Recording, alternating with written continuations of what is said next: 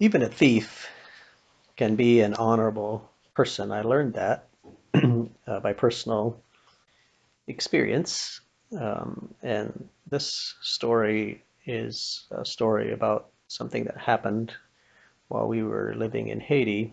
And it can be kind of a long story, so I'm probably going to divide this up into two parts. So this is part one of how even a thief can be an honorable person. During the time that we were living in Haiti, we didn't have a vehicle, but Paul and Esther Overholt were at the guest house in Patientville in Port-au-Prince, and they were going back to the States on a furlough and for a month, and so they gave us a vehicle, and they asked us to once a week come into their house, stay there overnight, so that the house wouldn't be empty for a month and would reduce the possibility of vandalism at the house. So we were doing that, and one particular week we were going in and we stayed at the house overnight, and then we were going to go home the next day. And the next morning, I had two things that I wanted to do.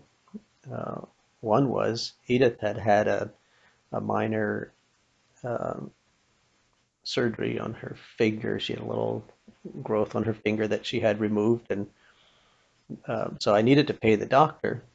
And this had kind of turned into a bit of a fiasco because I didn't understand the system there. And so we had gone to this doctor, and he had looked at it and said, yes, he can take it off, and it should be taken off. And so when we got there for him to take it off, well, he had made a big production out of this, and it was like a sterilized surgical room, a surgery room, and she was just, under sterile blankets and with a little thing with her finger sticking out, and he removed that, and I didn't ask. My mistake was I didn't ask beforehand how much it was going to cost.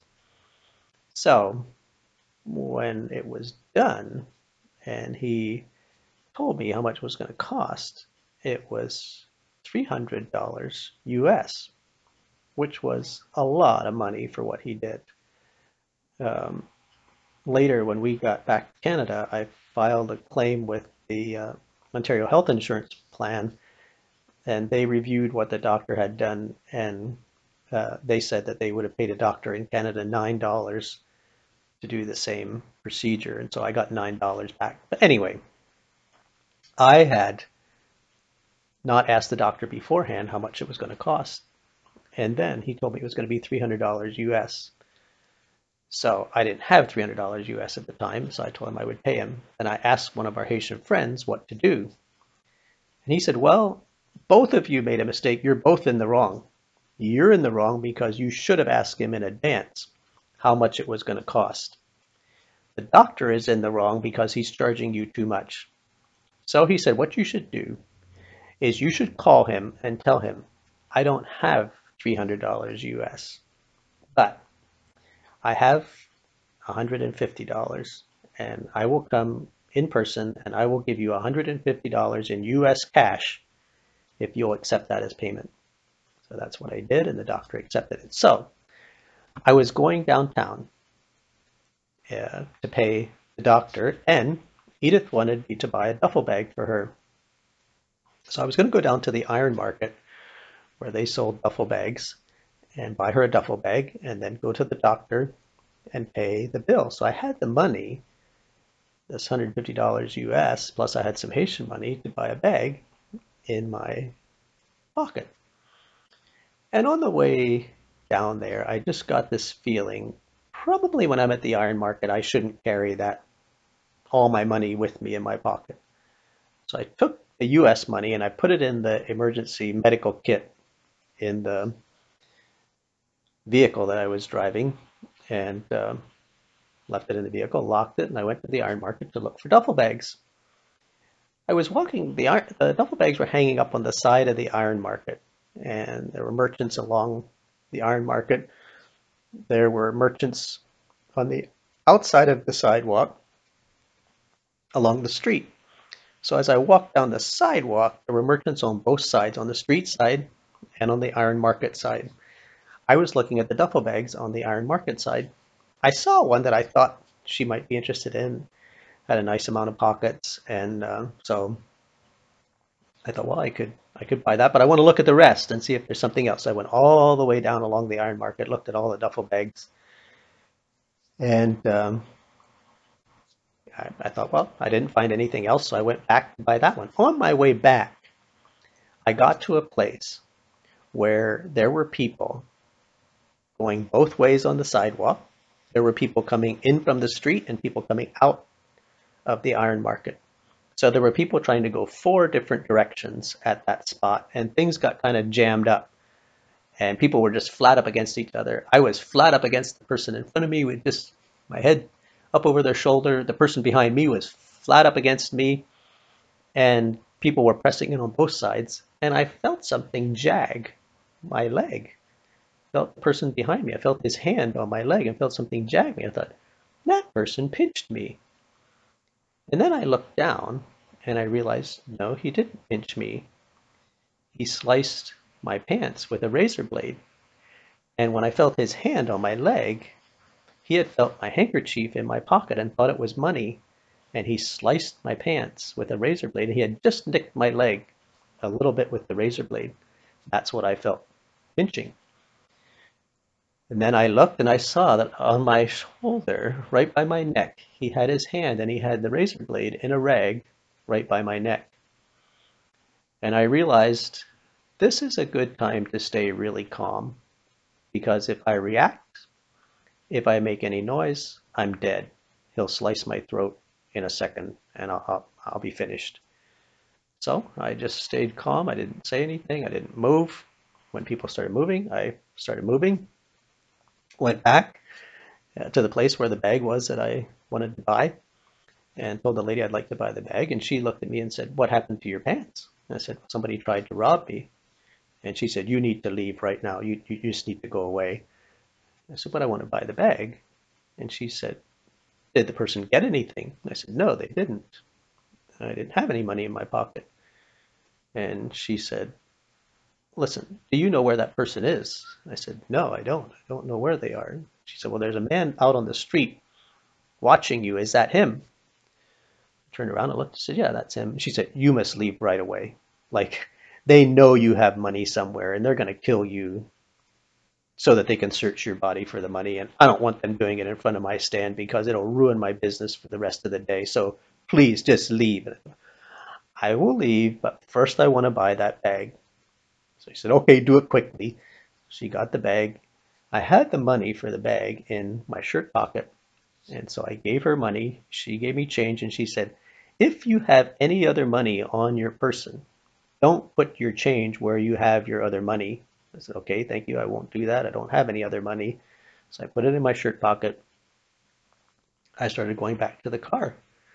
This man started following me and I realized I'm in trouble because when I get back to the vehicle, the doors are locked and it's going to take me a minute to unlock the door and he's going to have me if he's right behind me. And maybe they do want to kill me to search my body for money. So we were along the main street there, Port-au-Prince by the iron market. There was traffic going both ways. I waited until traffic was moving and then I just jumped into the street and dodged, zigzagged between cars, didn't get hit, got across the street, and I lost him. Got back to the vehicle, went back up to the house, changed my pants. Then I took Hans with me and we paid the doctor. And then he wanted to get some pants, so we went to a store to get some pants. And we went to the store and bought the pants we wanted. When we came out of the store, there was a person with a cloth wiping the vehicle. And he was saying, oh, I'm cleaning your vehicle. You should pay me. And I was like, no, no, it's okay. I didn't ask you to do that. When I got around to the driver's side, the driver's door was open. So I realized he wasn't just cleaning the vehicle, he had gotten inside the vehicle.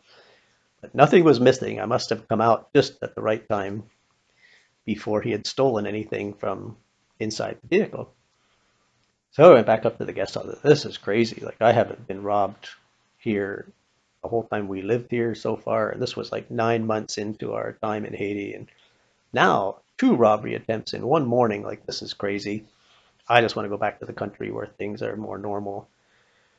So we packed up and we headed out to the country. We got down on the waterfront, really a wide street down by the waterfront. And there was a lady going across the street with a 5 gallon bucket of water on her head. And so she couldn't turn her head very much to watch for traffic.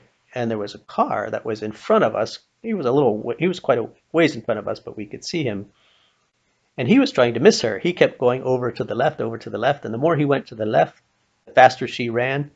And he thought he was going to get around her, but at the last minute, she took a sprint and she ran and got right in front of the car. And he hit her, and she did just a loop up over the car and boom, landed on the street behind the car.